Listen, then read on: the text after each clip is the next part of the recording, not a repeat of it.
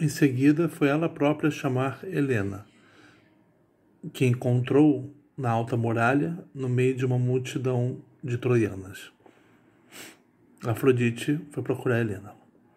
Com a mão, lhe tocou a deusa no vestido perfumado, assemelhando-se a uma anciã muito idosa, cardadora de lã, que já antes, quando vivia na Lacedemônia, lhe cardava a bela lã e a quem Helena especialmente estimava.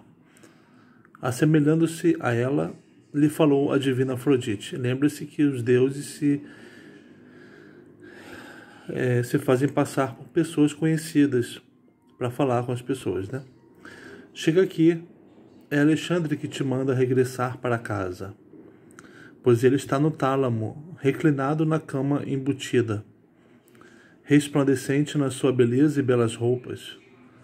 Não dirias que ali foi ter depois de combater o inimigo, mas a caminho de uma dança, ou que ali se sentou tendo parado de dançar. Alexandre estava na cama, não parecia que tinha acabado de sair de uma luta. Ele estava belo, perfumado. Assim falou, agitando o coração no peito de Helena. E quando esta viu o lindíssimo pescoço da deusa, o peito suscitador de desejo e os olhos brilhantes, espantou-se e assim lhe falou, tratando-a pelo nome. Então, ela percebeu que era Helena, que era a Afrodite que estava falando com ela. Deusa surpreendente, por que deste modo queres me enganar?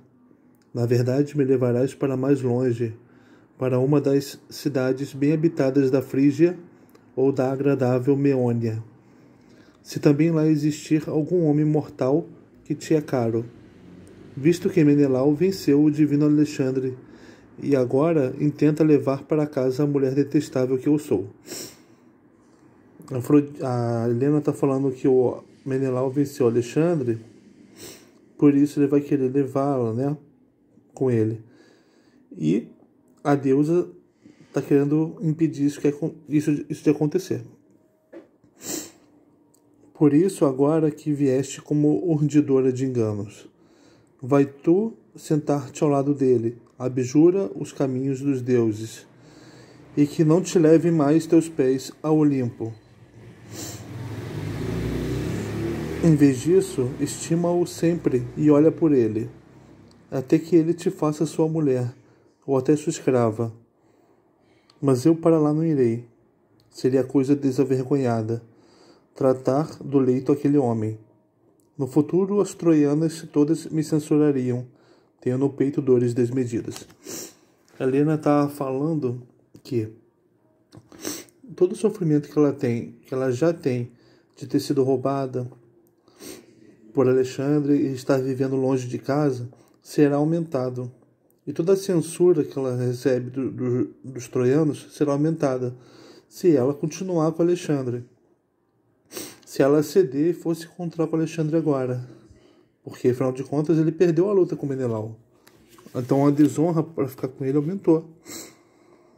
Encolerizada, lhe respondeu a divina Afrodite: não me enfureças, desgraçada, para que eu não te abandone e deteste do modo como agora maravilhosamente te amo. Então, quer dizer, a Afrodite também sempre defendeu Helena, por isso que Helena é a mais linda das mulheres. Mas Helena está dizendo que não vai obedecê-la, e a Afrodite está dizendo que vai ficar desgostosa com ela. E a gente vai ver que a Helena vai continuar com Alexandre, agora forçada pela deusa. E para que eu não invente detestáveis inimizades entre troianos e dânaos, e ainda ameaçou de piorar a guerra, então morrerias de morte maligna. Assim falou, e amedrontou-se Helena, filha de Zeus. Caminhou em silêncio, cobrindo-se com um véu brilhante e reluzente, passando despercebida a todas as troianas, pois era a deusa que ia à frente, indicando o caminho. Você viu que a Afrodite comprometeu mais ainda Helena, né? Quando elas chegaram ao lindíssimo palácio de Alexandre, as servas voltaram-se depressa para os seus lavores. Mas para o alto tálamo seguiu a divina entre as mulheres. Para ela colocou um assento Afrodite, deusa dos sorrisos, em frente de Alexandre.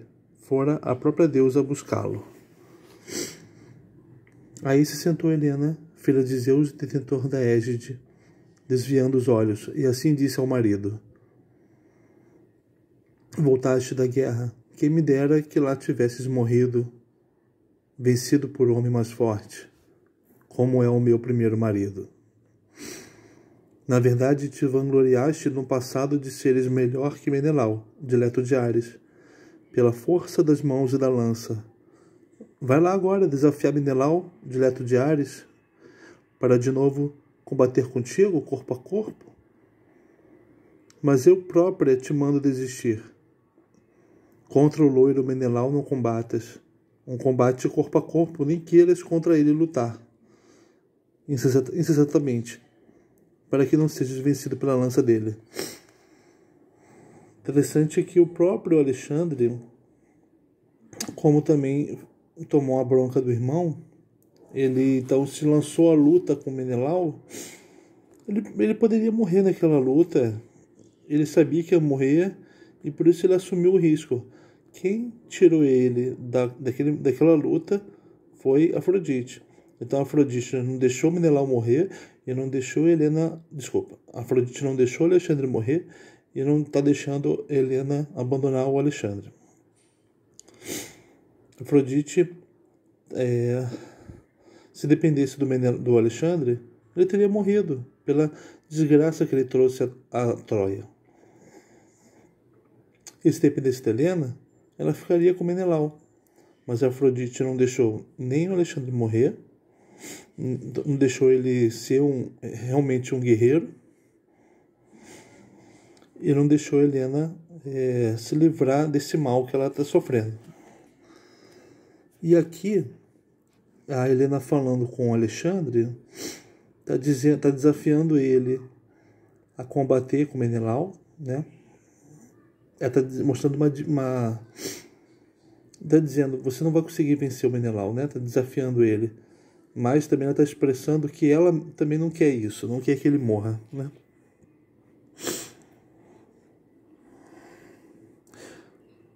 Aí ela respondeu Paris com essas palavras. Lembra que Paris é o Alexandre.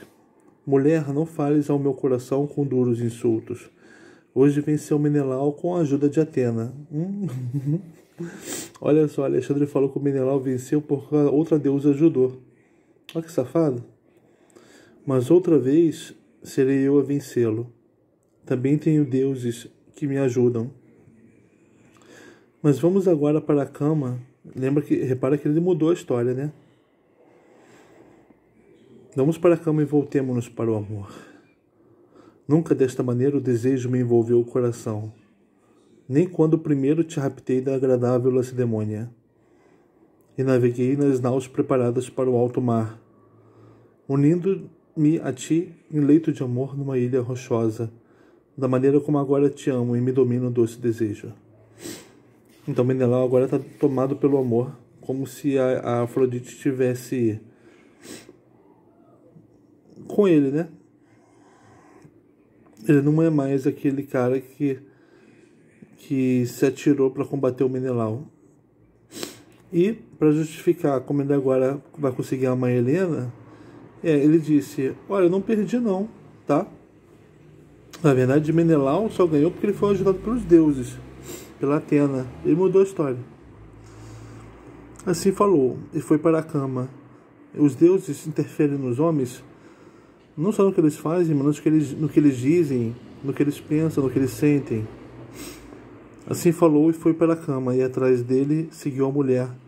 Enquanto eles estavam deitados na cama encordoada, o Atrida, o Alexandre, por seu lado dava passadas como um animal selvagem. Atrida não é Alexandre. Atrida é Menelau. Então, enquanto Alexandre e Helena estavam na cama, lá no campo de batalha, o Atrida, Menelau, estava puto. O Atrida, por seu lado, dava passadas como um animal selvagem para ver se, em algum lado, descortinava Alexandre de aspecto divino. Mas entre os famosos troianos e seus aliados, ninguém pôde mostrar Alexandre a Menelau, dileto de Ares. Os troianos teriam entregado o Alexandre se ele estivesse ali. E não era por amizade que o teriam escondido, se o tivessem encontrado. Pois para todos eles ele era mais odioso do que a negra morte. Entre eles, disse então Agamemnon, senhor dos homens: ouvi-me, ó troianos e dardânios e vossos aliados. A vitória coube, sem dúvida, a Menelau, dileto de Ares. Entregai a argiva Helena e todas as suas riquezas, e pagai em desgravo a retribuição que parecer certa, de tal ordem que a recordem homens ainda por nascer. O Agamemnon relembrou o acordo, que deveria ser cumprido. Assim falou Atrida, e os outros aqueus assentiram. Acabou esse canto. Interessante é isso. Como a Afrodite controla a relação entre o Alexandre e a Helena, não deixando Alexandre morrer nas mãos do Menelau, não deixando a Helena recusar a cama com Alexandre. Isso aí. Obrigado, gente.